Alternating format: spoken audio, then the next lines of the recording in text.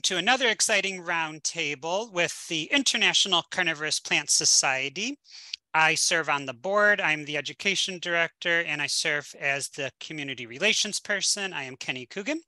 And today we are going to be talking about breeding Sarracenia.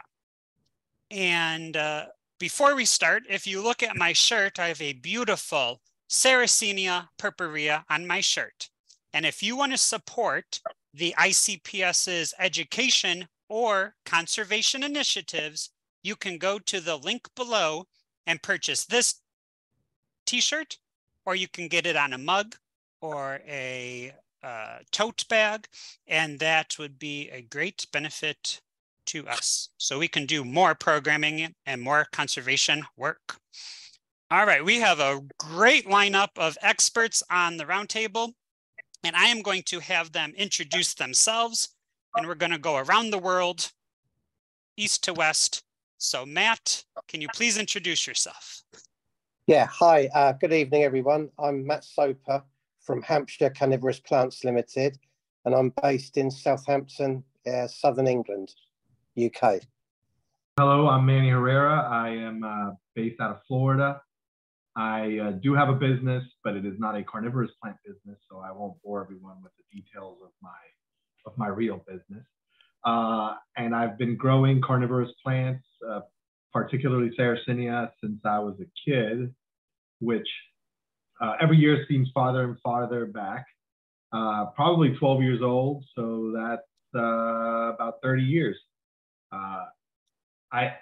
I don't want to sound too humble because I'm not that great, but I'm probably not an expert at breeding Sarracenia, though I appreciate the being included with experts or people who do breed. I'm more of a cultivator who has happened to breed Sarracenia from time to time. My name's Carson Trexler. I do have a carnivorous plant business. It's American pitcher plant, and you're looking right at it. That's what this nuclear reactor is behind me. I am also on the ICPS board. I'm the conservation and research director, so I work with Kenny. Let's see, I've been doing this since around the year 2000. And the man who started it all is here with us today. That's Jeff Dallas. He'll introduce himself in due time here, but Jeff and I guess we go way back since I was about maybe 3.5 feet tall. So I've been doing this since then, but I worked at Jeff's nursery before starting my own company. And now I am fully fledged, running my own game. Well, I'm Jerry Addington. Corning Frog's nursery is my game. And I've been torching Sarracenias genetically for about 35 years now. And this, I assume, is going to be my life's work because I'm a little bit long in the tooth to start another obsession. And plants have always been a big deal for me since I was following my grandfather around in his vegetable garden. And I got hooked on cactus and succulents early. I went to lilies, I went to rhododendrons, and now I am camped out in the Sarracenias and the carnivorous plant world in general. And with my personality, I kind of need an obsession that I can chew on for a long, long time. And this has been a wonderful one. There are so many opportunities in this genus. There's so many different forms to work with, and they're being so compatible without any genetic restrictions or problems on breeding. It's been a wonderful thing for me. All right, Jeff Dallas from Eagle Creek, Oregon, founder and co-owner of Sarracenia Northwest Nursery there. Kind of got my start as a kid with interest in carnivorous plants, but somewhere along the line in the 90s, as the collection began to grow, I wanted to see about possibly selling some plants here and there. So the format that I chose was here locally at Portland Saturday Market, and was a vendor there for 22 years. Selling carnivorous plants. And that's how I met Carson when I think he was 8 years old, came and bought some plants from me at that time. And now just a little FYI with me, and not to make you feel better, Manny, I don't know if I could even consider myself an expert on Sarracenia breeding. Got a lot of experience with it. Our nursery in many ways has really only delved into seriously doing Sarracenia breeding probably in the last 3 to 4 years. I'd say about 4 years, because we had done some light stuff with that before and just more asexual propagation of Sarracenia before that. Carson was actually really instrumental in a lot of getting the breeding program going for us there. One last kudos, so I don't stand here and talk forever, but Jerry, I wanted to say something that I remember from when I was a college student in Seattle back in the 1990s. I went and bought several carnivorous plants that I believe were yours at the indoor sun shop in the U district at that particular point in time. And I would say that probably every single Drosera multifida extrema that we have in the nursery is progeny of one of those plants that I got from you. Hey. All right. Thank you guys for introducing yourself. So I have a couple of questions, and then in addition to my questions, we have some questions from social media, which we will address. So first, we will start with Jeff, but I want everyone to answer afterwards. Since you just mentioned you just kind of got serious into breeding, how do you choose the parents? What traits are you looking for? So I'll give you a hint. The other roundtables we're doing, like breeding Venus flytraps, they mentioned color, size, shape. So that's obviously going to be different for Sarracenia. So what, for you personally, do you like, and what are you trying to, exemplify in your breeding program? I think very often there's a little laundry list of traits that we're kind of looking for when ones get selected for breeding. The first one is kind of a subjective thing, but it's like it's the wow factor. It's like when you walk past a plant and look at it, does that plant catch your attention? Is this one that really kind of stands out in a crowd for some particular reason when you see it? And because when we have open houses, the nursery, people are walking past all the time. And so sometimes that kind of becomes some data for us to look at, the one that's maybe worth breeding. Then, like some of the things you mentioned, size, the colors, definitely how fast it grows, because you can have an absolutely gorgeous plant, but if it doesn't grow worth a darn, it doesn't become worth much with that. And then sometimes, like how effective of a bug catcher it is plays into it. I'd say that one's probably way down the list, but those would be the big ones right there. So I'd say it's color, kind of the wow factor, how quickly it grows, size. Jerry, what about you? What do you like what traits are you looking for?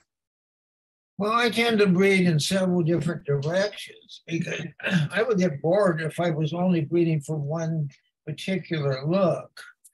There's room for a lot of different looks, but the thing is to keep clear that if you're just mixing genes together, you're going to get out with a very average, generic looking thing. Like some people have breed to put all the different species together into one hybrid. That has never interested me because that is abandoning all artistic discretion. It's lumping everything together, and it's not going to be an interesting plant. You have to keep some level of discrimination going in your mind. The species all have a definite look to them, and they're beautiful plants, all of them are mine. They all definitely look like something. And I try to keep that in mind when I'm breeding, too, is get a plant that looks distinctive, beautiful, and has some of the grace of the species. And because if we're planting seeds of species, we're going to get all good plants pretty much. They're all going to be beautiful plants. But hybrids, when you cross these different things together, they have different folding patterns, and you can get some really ugly plants out of hybridizing. I have crossed two beautiful plants together and got nothing but crud out of it, pretty much. And I've also, there are crosses that always yield a very high yield of very beautiful plants, like Judith Hindle and Dave's Light together. You're going to get all beautiful, saleable plants. But sometimes it crosses where you're reaching further. You may get a lot of crap, but you may get a beautiful plant. One beautiful plant out of 100 crappy things. Yeah. And Simone, the plant I named Simone, was like that. That's very rare in that kind of cross to get a plant that's really good. You can get a really good one. And working with plants to create really sturdy plants for nurseries. Plants will hold their traps as much of the year as possible so people can see them blooming in a trap at the same time. And plants that are really punch it out and aren't just looking kind of crappy here, but a trap here, a trap there, a trap there. We want to fill it up. We want a bouquet. And all the different shapes are available and colors. It's all about shape and color for me. Loving it. All right, very good. So Carson, when I think of your plants, I think of dark and black and tall. So Carson, is that what you're going for? No. What traits do you look for? Actually, what you're thinking of, or probably what everybody thinks of when if they were to think of my stuff, would be the crosses of other people's that I grow out, because my own crosses aren't worth anything. Whenever people visit, they always notice, oh, I really like that one. I like that one. I like that one. Oh, none of those are my crosses. They're all Danny Powell's or something. And one thing that so to answer the question in two different ways, I suppose a little bit of a tangent first. I have enjoyed sampling other people's work for the past 4 years by buying or somehow otherwise acquiring vast quantities of deliberately hybrid of seed of other people's designs, growing them out and seeing what they get, especially what their trends are, but also what their accidents are. Clearly, there are some plants that are hybrids that were very last minute, like Yellow Jacket crossed with Leah Wilkerson. It's like, well, Yellow Jacket is notorious for being hideous, but my God, that was a real eye opener when I found that Yellow Jacket. They're very regular shaped progeny. So sampling other people's work has been fun. I suppose my own directions are the unorthodox. If I see that there's a trend, I try to avoid it. So I've avoided myself doing Moriai, and I've avoided going for color, and I've actually gone for texture, the tactility.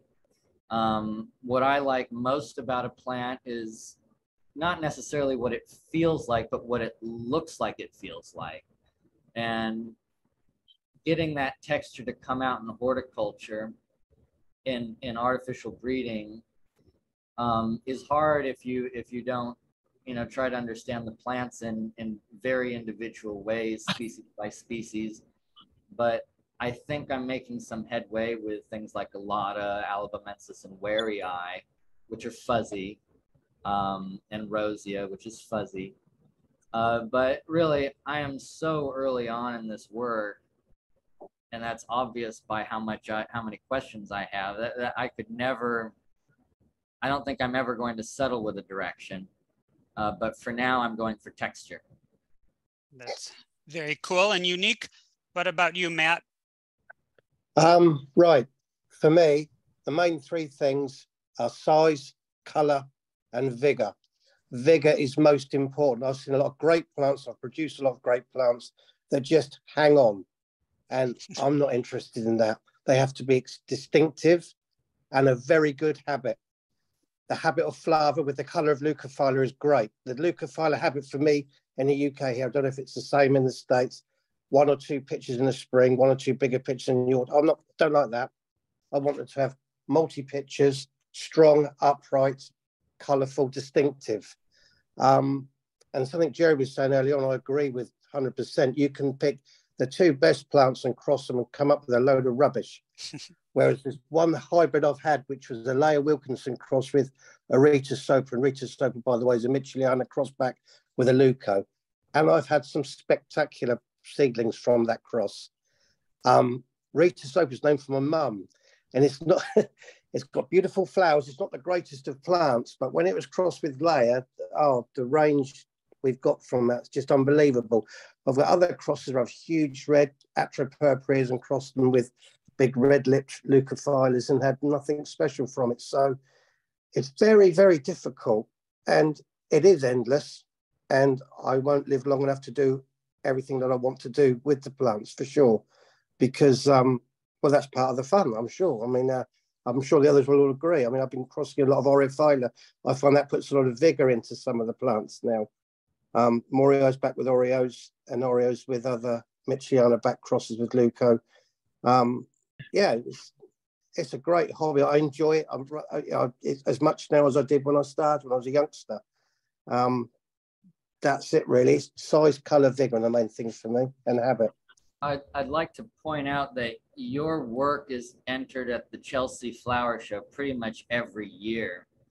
So, so the images that you post exemplify your criteria very clearly. The work that you're, the kind of plant that you're after is stately, almost regal in its presentation. You know, enough to outclass an Nepenthes. Oh, thanks, Carson. Thank you. Yeah, that's what I mean. It's a good and a bad thing. We've exhibited at Chelsea for 21 years now, and their standards are very high.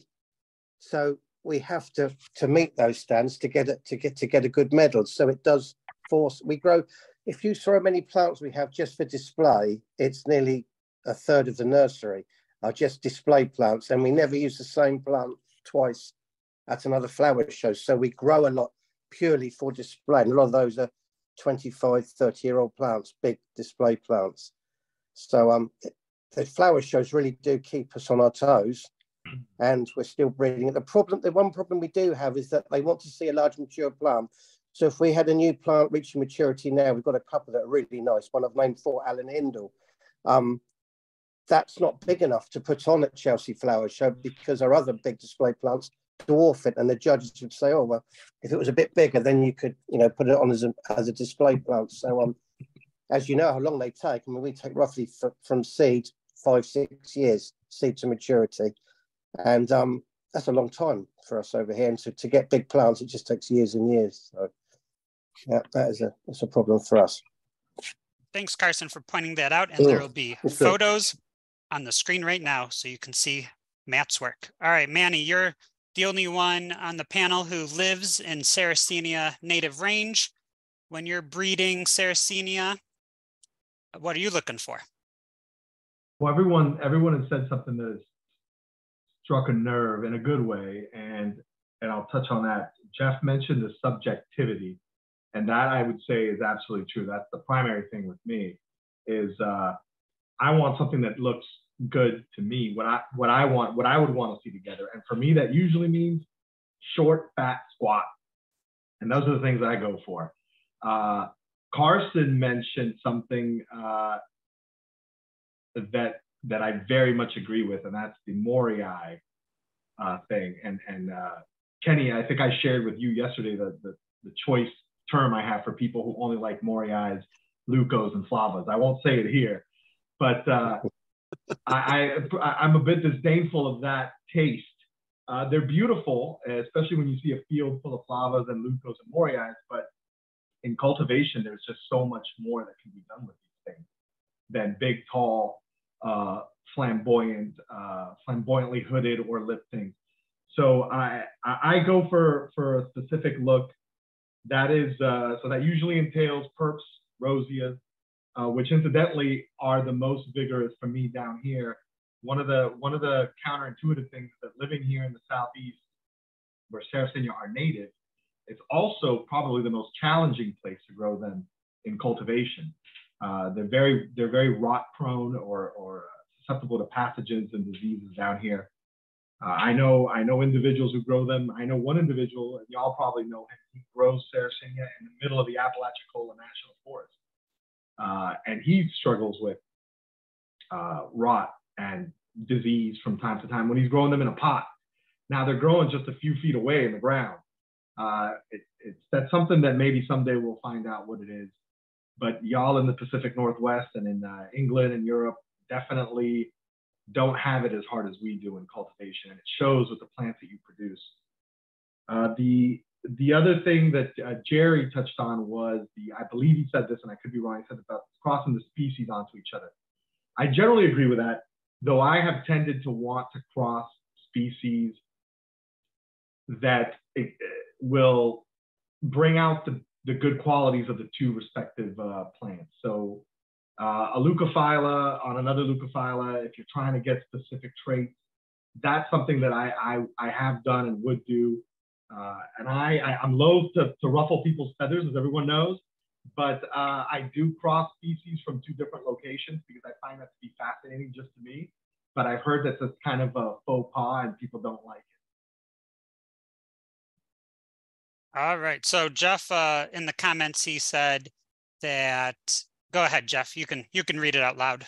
Oh, it's just what Manny was just saying about Sarracenia being somewhat difficult in their native range because of the pathogens they can get.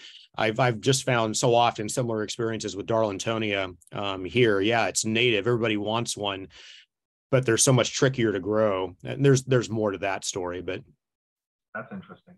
I wouldn't have thought. I can't even think of growing it here. All right, so we do have a question. Anyone on the panel can answer it, and it kind of goes with what Manny was saying. Jacko Trutter says, what is the breeding potential of Sarracenia purpurea venosa montana? So anybody can answer that. Oh. Go ahead, Jeff. Holy cow. I've got a photo I could post for you, Kenny, but there's a tray we have in our kind of finishing shed right now that was, I believe, Leo Wilkerson by Perp Montana. There's not a bad plant in that entire tray. And as everybody was kind of alluding to, it's so common with Sarracenia to take two really nice plants, particularly if they're both hybrids, and then you get one or two kind of nice plants out of the whole batch of seeds. All the others are extremely ordinary. This is one of the few crosses I've seen that was just almost the entire group was just beautiful coming out of it. And we have a couple other Perp Montana crosses that are going on. So I'm starting to wonder if there's something kind of like Oreophila where, you have a geographically isolated plant, but for some reason it imparts this unusual vigor to stuff. So. All right, there you go. Go ahead, Jerry. Well, I've used Montana quite a bit, and I wish I'd used it a lot more because it makes beautiful hybrids with just about everything that I've crossed it with. I'm getting some really pretty plants out of crossing the leucophylla. The shapes of the pitchers, and some of them are very strong. Some of them are not so much, but they're all beautiful. And I can cross that plant with Doreen's colossus, with any of the flowers, any of the things. And they're all pretty much beautiful plants. And I say, I wish I'd done more with them earlier because I wish I had a lot more of them. And now I'm trying to combine the first generation crosses like that with crossing back to Perp Montana in some cases, back to leucophylla or others in other places. And also with the cordyai types leucos and the cordyai influenced plants. There's so much there. And the really fancy forms of venosa can give you some of the same color effects as the Montana can.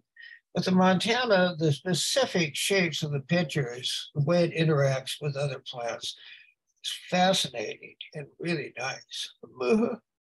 Something I'm going to be perhaps a bit of a downer on Montana for the sole reason that if I were to grow that plant in this grow room, because it's such a montane taxon, the thing only really appreciates cool temperatures. All the progeny I have from Perp Montana hybrids down here was languish for over a year before attaining any size. I suppose that points out another criterion that I aim for. It's something that I can grow, not just something I can hybridize, because hybrid work can take place indoors or outdoors, mostly outdoors, but and not just something that grows vigorously outside. But for me, I need something that grows as a seedling really rapidly, and that's foolproof. And Montana, for me, down here in this heated basement, has actually been frustrating. It hasn't always worked out. Rosia works better. So I guess that's something within the breeding potential of Montana to be wary of. I see Matt and Manny shaking their heads in agreement. Carson. Yeah, I would just say it's really interesting what Carson said. That's one plant that I really struggle with over here. And to give you an idea, we had -9 centigrade just before Christmas. So we're quite cold here. It can be. The cold snap again this last week. And I struggle with it. It just hangs on. It doesn't, I haven't even crossed it with anything. I've got a few of them, but they're just so slow. I don't know what I'm doing wrong with it. I've had it under glass. I've had it outside. I've got it in a peat perlite mix. I don't know if anyone can enlighten me on how you're getting them to grow well over there. Maybe I shouldn't be too cold, should I really? It should be fine under my conditions, but no, I just don't do very well with it at all. Have you had different clones, or have you yeah, that was my question. I've got, do you know what? I've just got 2 clones, and I've got a few of each, and they're very poor, very poor. Not very vigorous at all. I had one specific clone. I couldn't tell you much about it because this was years ago, and I was able to grow it in South Florida. I live in North Central Florida now, which is a big deal down here because my winters are significantly colder than they are down there. And my nights are also cooler. I had one clone that I could grow in South Florida. I eventually, sadly, lost it to a cutworm that ate through the growth point, and the plant didn't survive. A lot of times they will come back. This one did not. Every successive clone that I've gotten since then, living up here in North Central Florida, has not done well for me. That being said, I've been able to make crosses with it, and as it's stabbed from the grave before they've died.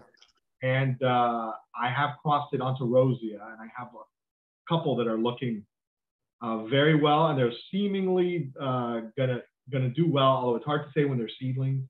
I find that Sarracenia, when they're juvenile, are less susceptible to, at least down here, they're less susceptible to issues. In my growing experience, the Achilles heel of the Sarracenia is the woody rhizome.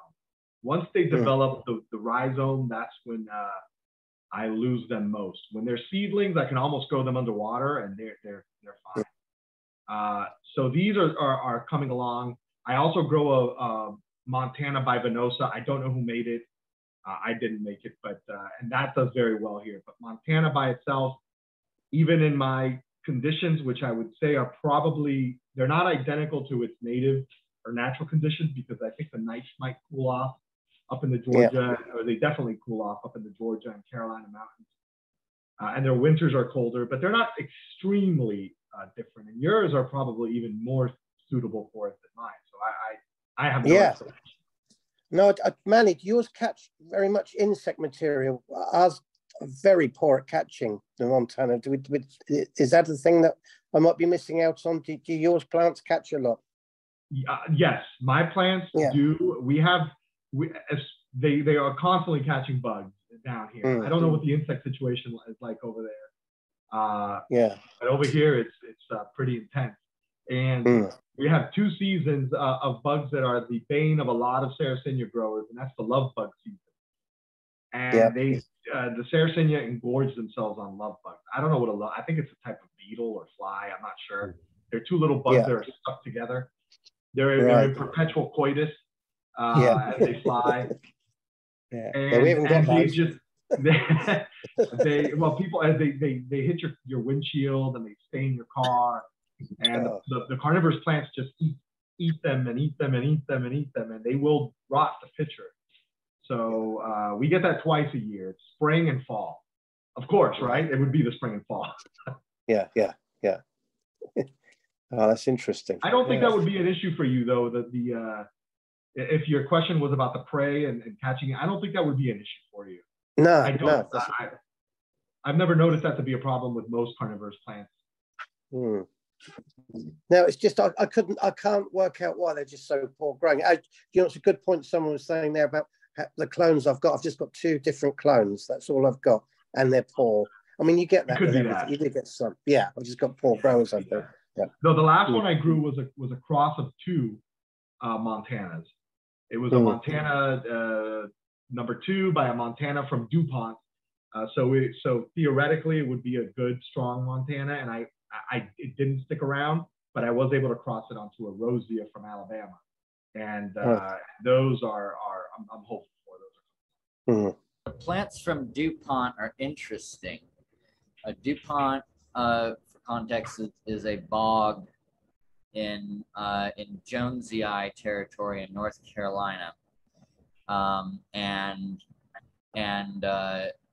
the plants from there, I understand, have been lumped in and variously lumped in and taken out of the group of perps thought to be Montana, but the description of Montana is so loose in the end that it's kind of hard to understand what's perp and what's perp Montana, and then what's this Tatnall saying from Georgia.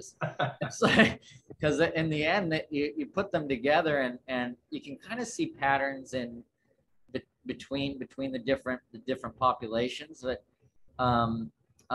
but they also have very distinct personalities, and as I understand it, at least Larry Mellichamp never thought that the DuPont plants were Montana, but then I don't think he ever accepted the Montana taxon. It's like, in the end, you could bring it down to taxonomy and ask, what is a Montana?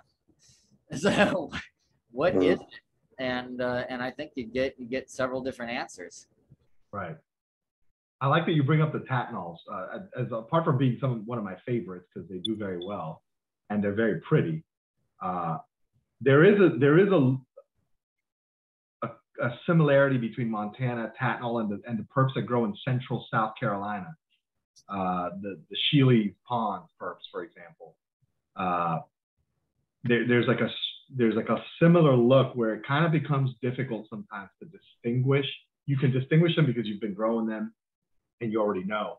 But if you were to see them blindly, you might have a hard time. Right. I don't know what Tatnall would be because there's really no other, as far as I know, there are no other locations for venosa in Georgia. Right. Other than what's recorded at Tatnall or maybe Evans County. I think I have an Evans County clone. It's nearby. But venosa would theoretically come down from the Carolinas into most of Georgia, and it just does not. You just have those disjunct Montanas and then Tatnall. And there are no Rosias, as far as I've known, that extend into Georgia. So yeah, I think that's a good question. What are the Tatnalls? That's something that somebody should maybe work on. All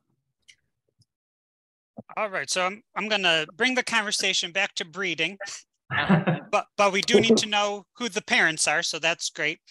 So for those of you who keep track of the parents, Matt, Soper, and I did a very long webinar, over an hour, where Matt showcased his greenhouse and his outdoor growing area, and he did such a great job of like step-by-step. This is the tool we use to collect the pollen. This is how we transfer it. So we're not going to repeat that here, but I am interested in, how do all of you keep records, like literal records? Are you putting tags in the pots? Are you putting tags on the flower stem? Are you keeping a notebook? So maybe Jerry and Jeff, how are you keeping track of the lineage? Who starts here? You ahead, can, Jerry. Jerry. Okay, here we go. Basically, my records are on the tags and on the tags that I make for making the crosses. I generally do not keep records beyond that. Part of it is I make so many crosses. You know, I'm clinically crazy about this. So I make up to 400 crosses a year. Things go very, very quickly for that. And basically, I'm just licking my finger in between crosses, going to the next one, licking my finger, writing the tags down. And it's not precise in the sense that, yeah, the bees, so I could screw it up. And the bumblebees, fortunately, in the greenhouses do not come around and second guess me because they're not active yet at the time that I'm actually doing my crosses. And that's pretty much what I've got on that. I do it quick and dirty. It's all about form and color. And people who are more careful, if you're trying to keep records of the species, if you're trying to keep a very detailed thing, if you're trying to follow university practices, that's very important on the species, not so much on the hybrids, at least for me. Yeah, I'd say pretty similar. The biggest tool is definitely keeping the tag on the plant and on the flower stalk itself. And then there's a little track record going on of each time the flower has been pollinated and the date when that's occurred. I'm not 100% sure because I haven't talked to Sean, one of our employees that's probably doing that, but I believe they may have a notebook going with that now. I think, Carson, you had that started, and so I think they've kept up with that happening. So that's just kind of how the tracking works for it. All right, Matt, how are you keeping records? Yeah, similar. Obviously, I mark the flowers as they're pollinated, and we have labels in the pots, and I do keep a notebook. But I think we call them growing on, but I think you call it growing out. We grow the seedlings out for at least 3 years before we start selecting out anything, because I find colour washes out of them the older they get. I mean, I've got some fantastic 1.5, 2-year-olds, and then after 3 or 4 years, they're not that special. So and then they've still got the tags on them, and then I would select the best of the best out to hopefully name them or give them a select cultivar status. All right, we're going to talk more about that in just 1 minute, but first we have a message from Cliff Owens, and they say, seems no matter when I pollinate, I still get no seeds. So anyone on the panel can answer that. Is there tips on how to get the pollen to get on that stigma? Sure, Matt, go ahead. I would like to say, I don't know whether you find the same over there. I find the best time to pollinate my plants in Southampton here is between 12 and 1 o'clock. On a really warm, sunny day. We don't get many of those over here, but when it is warm and sunny, between 12 and 1, we get a good take, and that works very, very well for me. But I would add that the plants we grow outside in a bog garden, which also get pollinated by bumblebees. And remember, our bumblebees have never come across these plants before.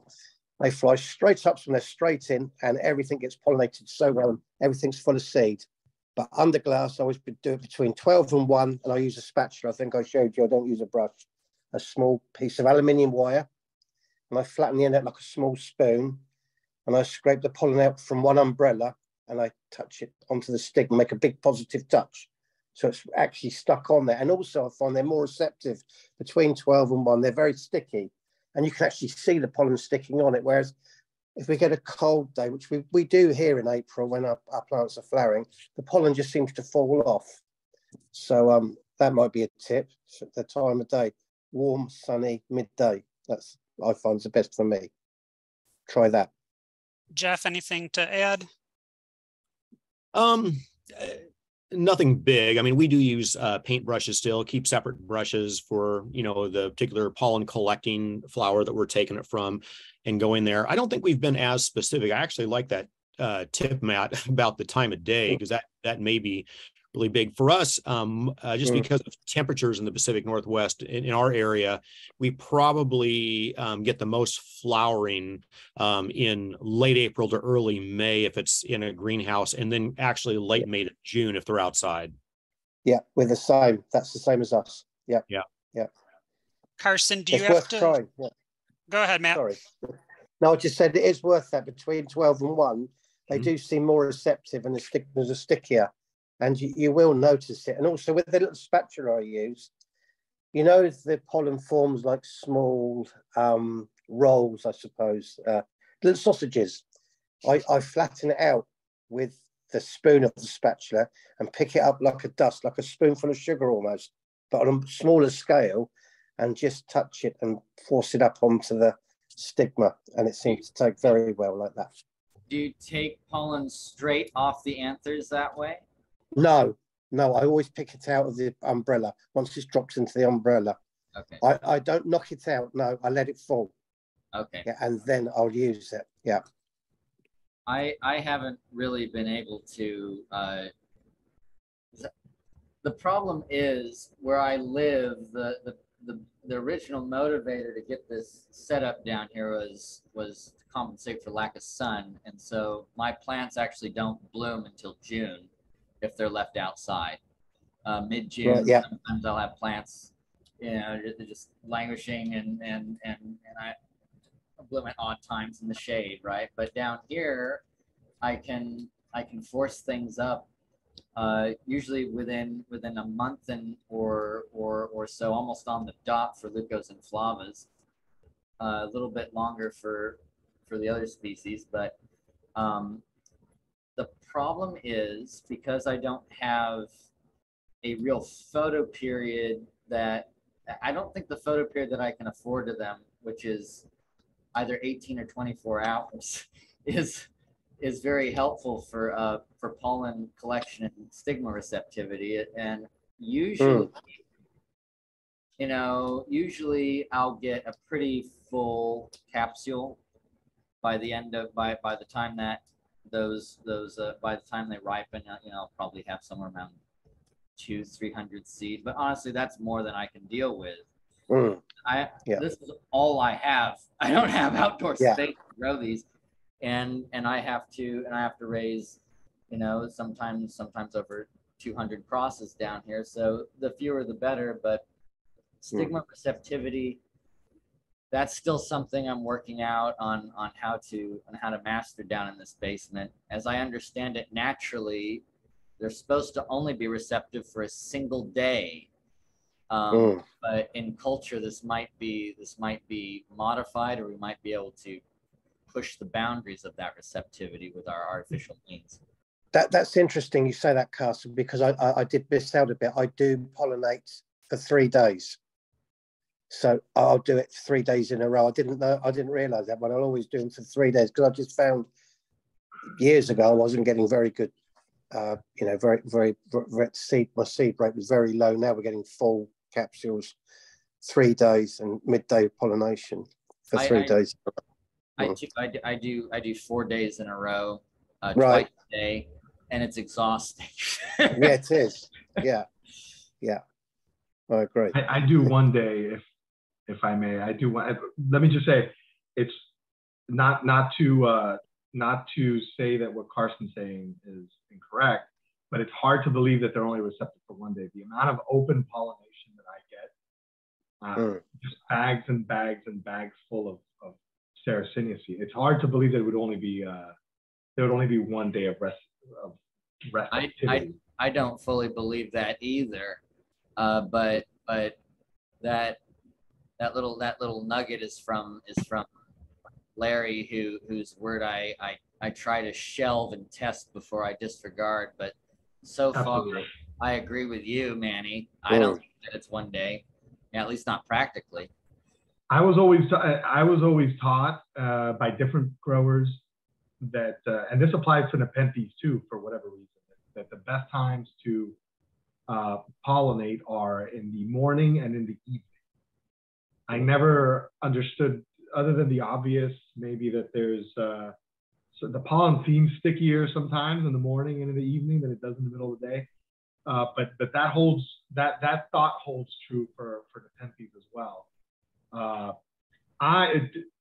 gotta say, I'm relieved to hear what Jerry said earlier, because I'm as far as technique, that's what I do. I finger the flowers, and and I'm not, and I don't lick my fingers. I spit on them to remove the pollen from the previous plant.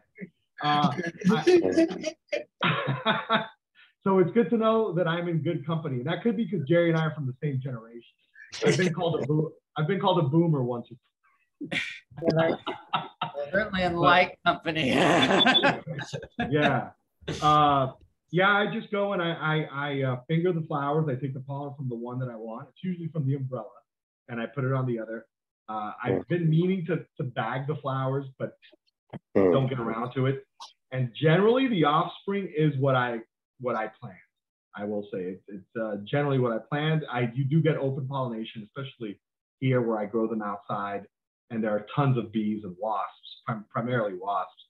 And then at night, moths are in the flowers. So that's inevitable. So if you want to do it, if you want to be in complete control of the situation here, you've got to bag the flowers. But I just do that, and then I label the flower stalk with a label, and whatever looks like the plant that I intended, that's what I keep. Anything else is considered.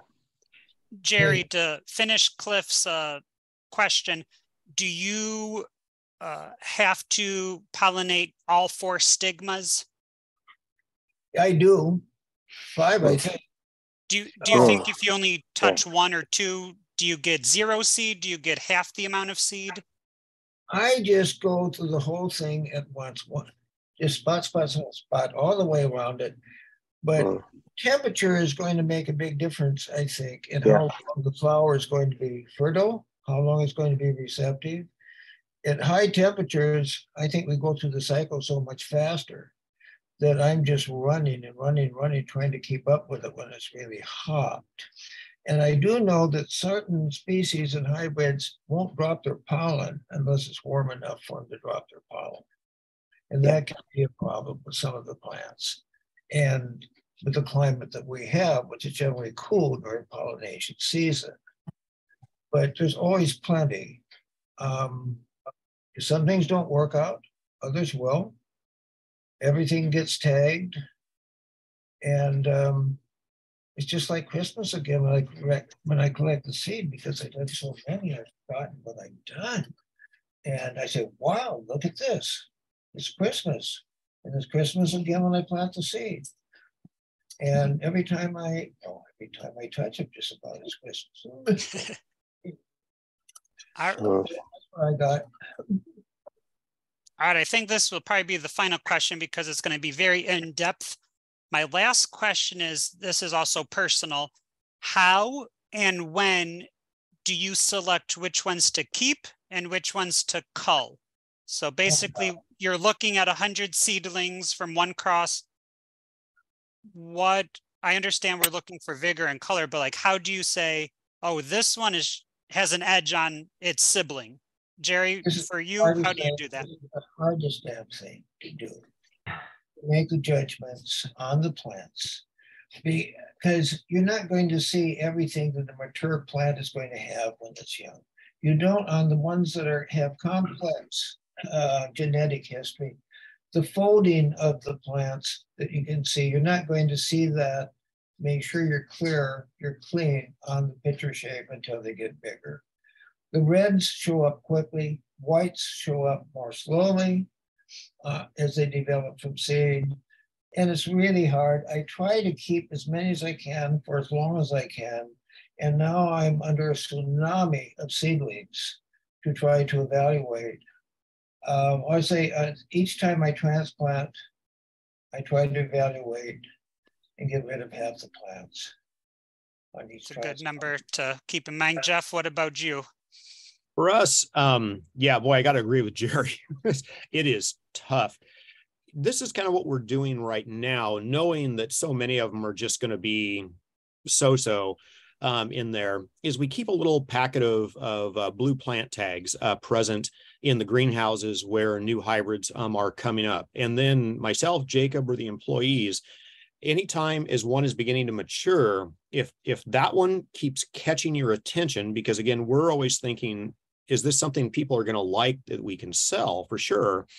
Then that one gets a blue tag in it. And then when those plants get bigger, you know, knowing how they tend to change, then we kind of reevaluate that again and kind of go through this process with everybody. It's sort of a vote. Is this worth keeping or not?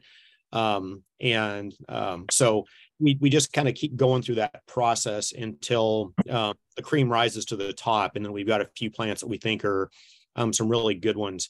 One little quick pitch I wanted to make, though, because this has been touched on just a little bit with some other folks too. You know, we're doing all these intentional crosses, but boy, sometimes Mother Nature just has other ideas going on with stuff. And some of our most remarkable plants have been some open pollinated stuff. And I remember having this really funny conversation with John Brittnacher many years ago, where he's in Southern Oregon in the town of Ashland, and climate's a bit different down there than it is up north in the Willamette Valley. And he was talking about how, you know, the bees down in that area don't ever seem to go to the Sarracenia flowers. And we had just produced a video showing both honeybees and bumblebees pollinating Sarracenia flowers up in our area, and why they choose what they do. And they don't seem to care about flower color or any of those other things. But long story short, we've just gotten some remarkable plants out of open pollinated plants. So does it matter if you are going to name or register a plant that you have no idea the lineage? I mean, you would know the mother probably.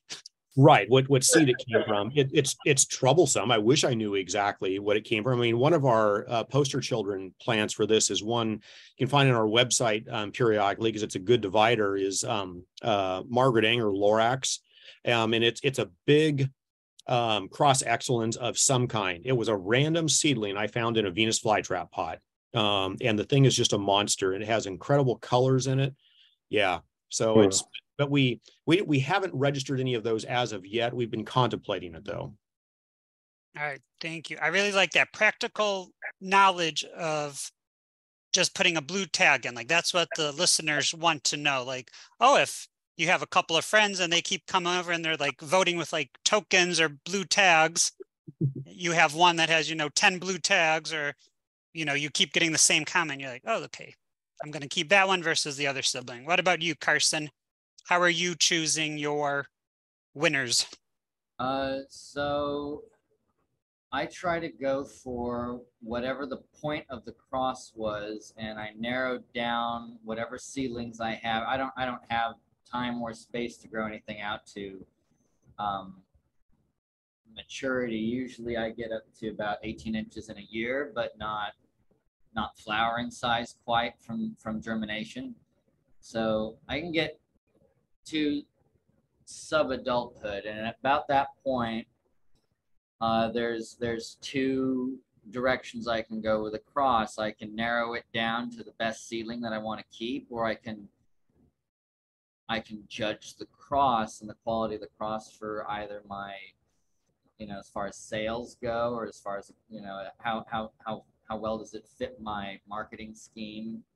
Do customers that all like it, or am I going after a particular look? When it's a particular look, for an individual plant, when I'm looking for one keeper plant in a cross, I compare and contrast what exclusive traits I might be able to get from only this cross, something that wouldn't be replicable in another cross, and I gradually narrow it down till I have, invariably I come up with probably I'm pretty good at this point at picking out the best seedling in the batch, at least as far as my opinion goes. But when it comes to, because there's another way to evaluate your work, and that's by, well, was this a good cross on a whole? And there's certainly some crosses, like Jerry mentioned, Simone, where most of them are a bit dross, and then you get that one standout plant. Then there's some other crosses where, like Jeff said, anything with that Montana clone of yours, with Leah Wilkerson, just made everything just, jaw-dropping good.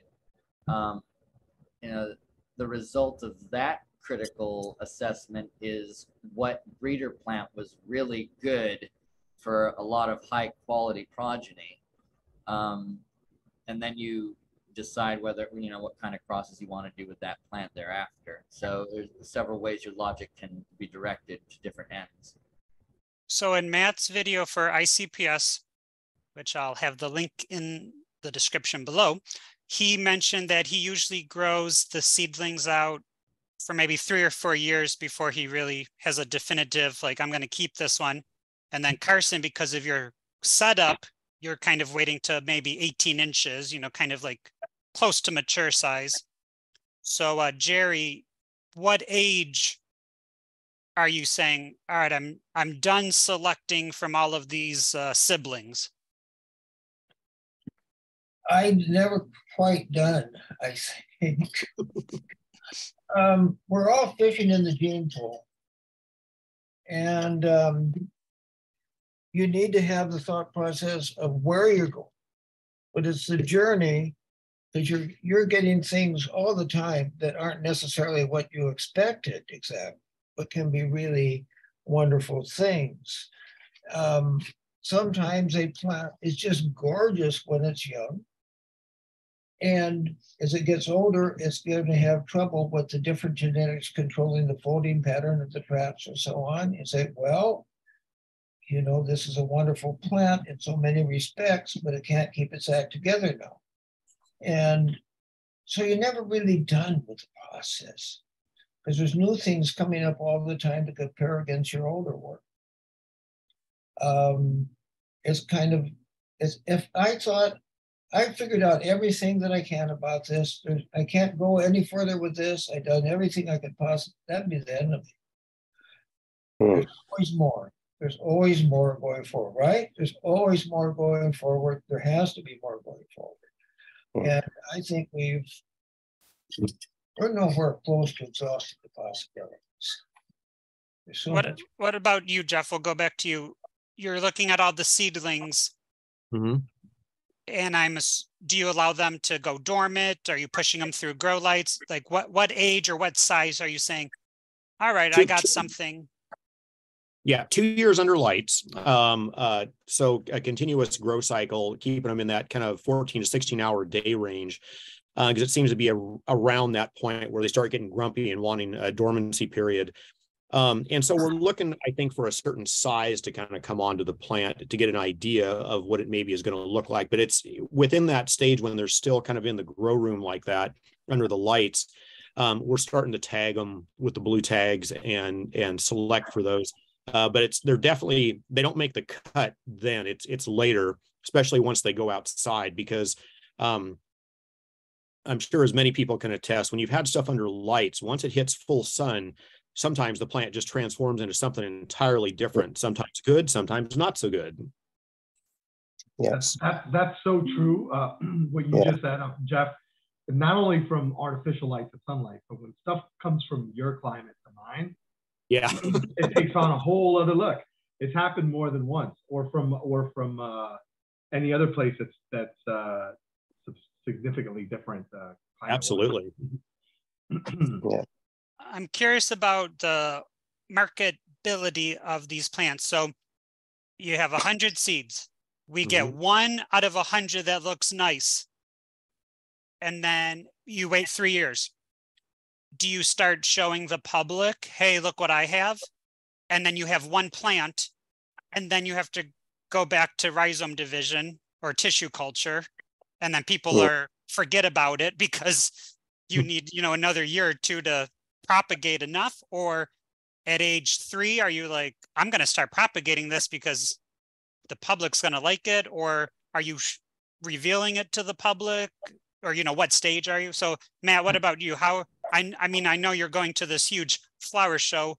Can you just kind of talk about your thinking of maybe registering or really choosing the select? To register them, plant that you select out, I suppose it's got to be at least 3 years. If it's going to be named and used by, say, one of the big Dutch companies which you've supplied in the past, then they would want to get it covered by plant breeders' rights, in which case you can't divide that or give anyone any plant material. So it's to be, because otherwise they could end up with legal problems. As you can imagine, further down the line, saying that it's from me, no, it's from them. And Yeah. so we have to keep it completely hidden in-house, and then it will be put in tissue culture and mass produced. But not many go that way. Any of my own plants, and when I get something I think is good enough, then I slowly go through dividing up. But I'm just growing them the old-fashioned way, I suppose. I haven't got them under grow lights or under in a grow room. We just 3 years naturally in a unheated greenhouse. I do a bit what Jeff does. We have blue tags as well, funnily enough. So I put a blue tag in the better ones. And then what Jerry was saying as well, try and keep hold of them as long as possible, because the traits and the colours do change. Between year 3 and year 4, I think, is when you can really see some big changes. I've seen so many that people have brought round to me and say, oh, look at this, it's 2 years old, it's absolutely fantastic. When you grow it on or grow it out, it just washes out or habit changes. So I do like to try and keep them 3, 4 years, even 5 if I can, before I can make my mind up whether it's a goodie or not. Yeah. Hey, I would like to mention something. Go ahead. Hey, there's no reason to use anything other than LED lights. Everybody should be aware that LED lights now are the way to go. Even the T5s are not really good compared to the LEDs. This is revolutionary. You can do so much with LED lights. You can see, if you got the good lights, if they're close enough, the light is strong enough, you can see the colors in plants 6, 8 inches high that will be very similar to what you're going to get in the greenhouse later. So that makes it easier to see things earlier if you're using the very strong LED lights. Carson, yeah, I should start using them for sure. We definitely got to start using them. Well, the only reason we haven't is we've had the room and haven't needed to in the past. But I really should. I can see what you're saying, Jerry. If you can see the colour that much sooner, it cuts years off, doesn't it? I prefer the lights that have more of a normal color. Sure. Purple lights may be more efficient, may have a higher par level, but I can't see what they really look like underneath them. Let's go to Carson in the purple room. Yeah. So Carson, can you talk about at size 18 inches? You're like, wow, this is a keeper. Are you showing the public, or do you start multiplying it? I'm showing the public right now, I guess. so this is the first cull stage. There's several cull stages. Remember, I'm doing this to sell things, not to keep them or evaluate them. And I really have to hold back from keeping things, because the small area where I can grow plants outside is stacked now. I'm throwing things out. I've hoarded too many plants, so I have to be very, very very prohibitive. So first things first is, at this stage, here's a whole ton of seedlings that usually I have a little time stamp in here as to when they were sown and germinated, or whatever the last task was. At this stage, when the leaves touch each other, I'll split them up, and then I'll pot them into about 2-inch containers. I don't know how many centimeters that is, Matt. You're gonna have to help me there. 2 inches, okay. and what I get out of that is I keep, see, that's roughly 36 plants on average per square pot over here of the seedlings. And then I narrow that down to about 20. I get rid of anything that isn't growing at an acceptable rate. Like, for example, I don't know, anything like that. That's not even a plant to me. That's trash. And so that's the first cull. And then as far as the ornamental cull goes, I mean, man, LEDs really do flush out indicative coloration very early on. The legitimacy and honesty of that coloration per environment where they will be grown outside is variable. If these plants were grown outside in California, they'd look different at the same latitude in Georgia. If these plants were grown outside in Oregon, they'd look different in Washington. They look different in Hawaii. They look different in Japan. You know, they'd certainly probably look their best in the wild in the American South. But here, I like to imagine we come kind of close because none of these colors are lying. First of all these plants are variable. And second of all, these shapes are pretty unique per cross, pretty unique per plant. So I mean, it's regardless, it's artificial. In the end, do I decide what would be a cultivar based off of what I see down here? Certainly not. I'd never posit that these are indicative of what you're going to end up growing out. You know, sometimes they grow at different rates down here. Sometimes they grow, you know, sometimes the very rate of growth affects the saturation of color, and say nothing of my lights. And also say something of these lights. I have usually the back is red and the forefront is blue white, so that I can see things. God, did I answer all your questions? Perfect, Carson. I've got a question for Carson. Carson, did you say 1 year you can get them up to 18 inches tall? Was it? This is, let me find you a good one. Yeah. I've sold most of the big ones. These here are less than a year old. Wow. Yeah. No. Now you have to fertilize a lot, so that's every 2 weeks. You go in there and you fertilize, and then if the temperature gets too warm, if it gets above 82 degrees, you get a fungal and bacterial bloom. And the plants can't cope with that, and then you have to physan things, and there's a lot of work that goes into this. But the result is a semi-mature plant in less than a year. Fantastic. Yeah, that's wow. I'd like to say we also, that was the first time we witnessed a carnivorous plant execution live. I have gasped across the world. I'll say the same thing that I said to the Venus flytrap group. It's easier to cull a pitcher plant than it is to do show chickens. We've all read about it. I think Don Schnell wrote about it. And people would talk about it privately. Could you believe him saying to throw away all those plants? But we got to witness an example of that. Yeah. Same with if I go to a lot of gardening talks, like master gardening talks, and when they do the example of how to take a cutting and they're just hacking up a plant, the audience audibly gasps. All right, Manny, we do have another message, and this is from Dish for Life. They want to know, what's the furthest we've been able to push inbreeding without seeing serious depression? So, Manny, do plants show an inbreeding problem? I'm a little offended that the question is directed at me.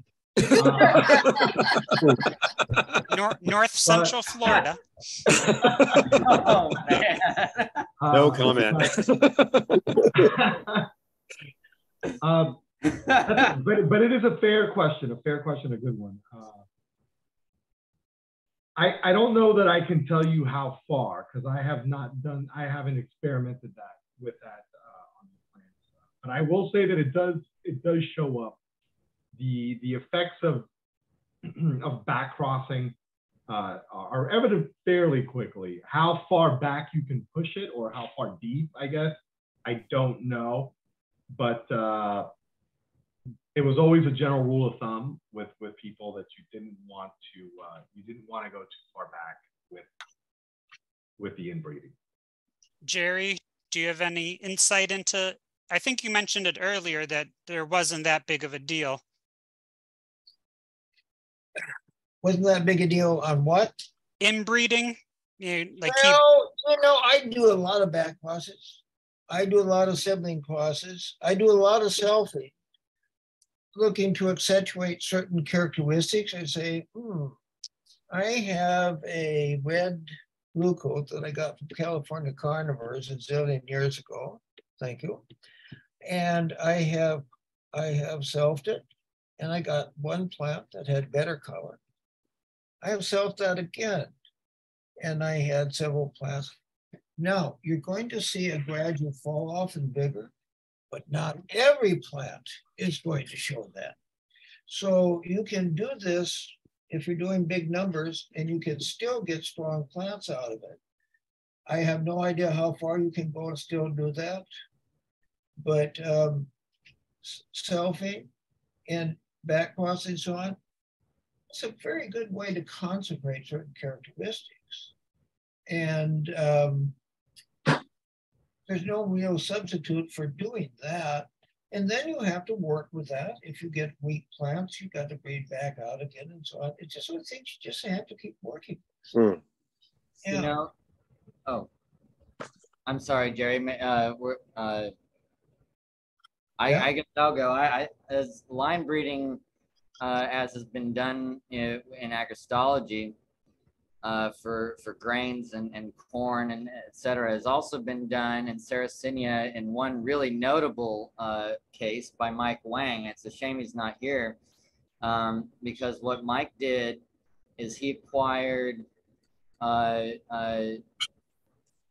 Flava var ornata from Bullock County, Georgia, and there were very small population of rather ornate plants. I think the originals were rather ornate, but then by line breeding them, he calls every generation the next improved generation. He has concentrated, as you alluded to, he has concentrated these traits to such that they look like Art Deco masterpieces, and they're pinstripe, black and yellow, very stately, very short, almost dwarf plants that have no equal.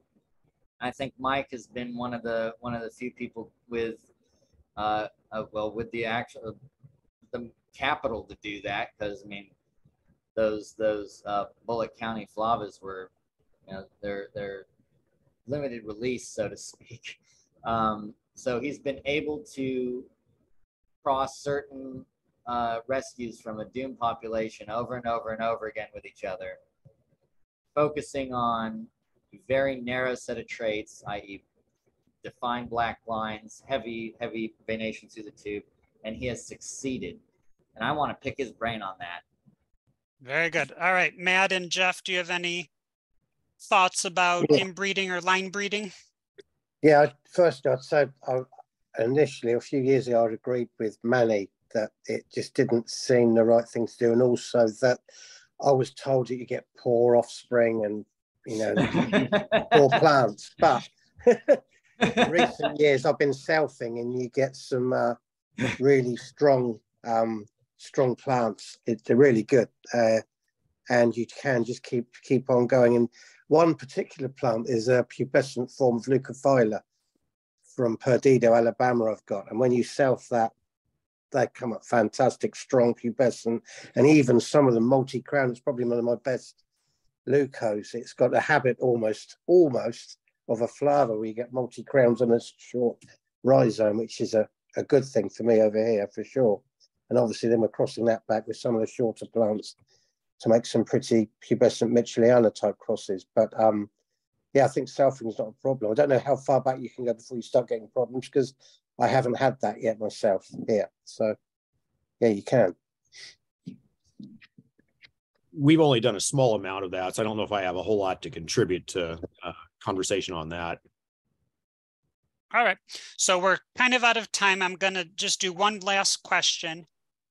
It could be another hour on itself, but hopefully we can get a short, concise answer. It's from Glenn Carson. Based on genealogy, wild and greenhouse observations, DNA sequencing, and physiological differences, what is the latest, most precise species list for Sarracenia with the correct naming? So maybe we'll ask Carson, because he's on the board for conservation, and knowing the name of a plant kind of goes with conservation. So Carson, can you list 1 or 2 sources or sites that would have a kind of comprehensive list of all of the different species and maybe subspecies and varieties? Yes, I can name 2 very well respected authorities. First is Don Schnell. Schnell is probably one of the most enthusiastic Sarraceniologists ever to live. Went from site to site for decades, doing orthodox and unorthodox things with the plants, growing them, and sometimes even transplanting them and testing out the limits of their genetic plasticity as far as he could, as far as knowledge went. When he was around, he was one of the experts. But so yeah, I was going to say you're referring to a book. Well, I'm referring to his whole corpus because he never compiled anything. He just published a lot in Castania and Rhodora, which are journals from the American South. He recognized critically the varieties of flava and the rubra complex. So if you see a whole ton of rubra subspecies, that's his work. And if you see varieties of flavas, except for regelii and I believe purpurea, most of those are his designations. So he was seminal in noticing the differences between those plants.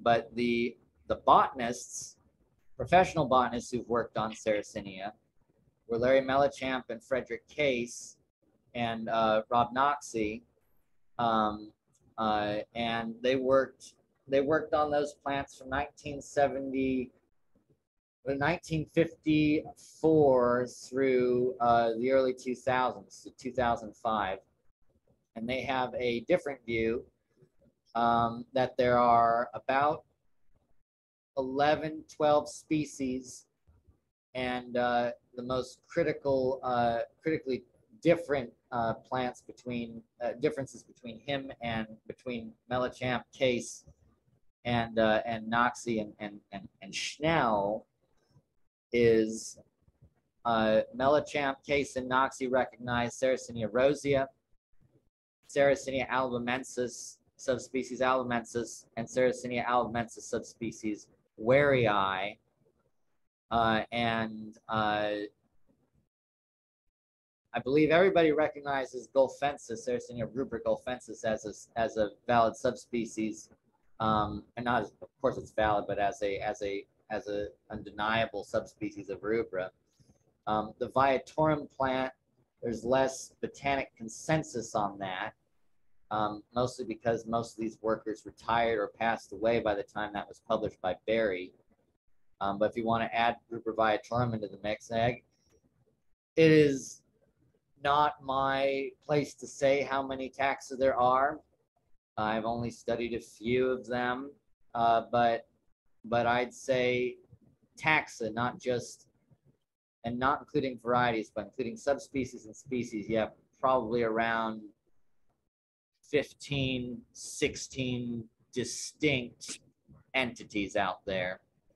I'm not going to list them all because I might risk missing one. But those are good scientist names, authors to look up. And critically, the Flora of North America was published as an e-flora online in 2008, and that's the compendium that Case and Mellichamp published their work in.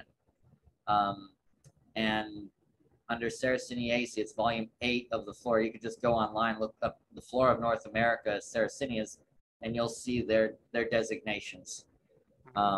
And that's a pretty solidly regarded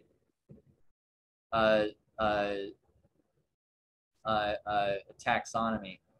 The difference between the two practically is Schnell's was adopted by the Forest Service sometime in the 90s or so, But the conservationists, at least in Georgia and North Carolina, using NatureServe, tend to use case and Melichamps work. So there's a bit of it. You can pick and choose. That's right. All right. So thank you for that, Carson. And unfortunately, we're out of time because that could be an entire own roundtable or discussion. But I do want to thank the panel for sharing your growing tips on Sarracenia. And I encourage all the listeners to go to our website, carnivorous.plants.org, to learn more. And once again, thank you, panel.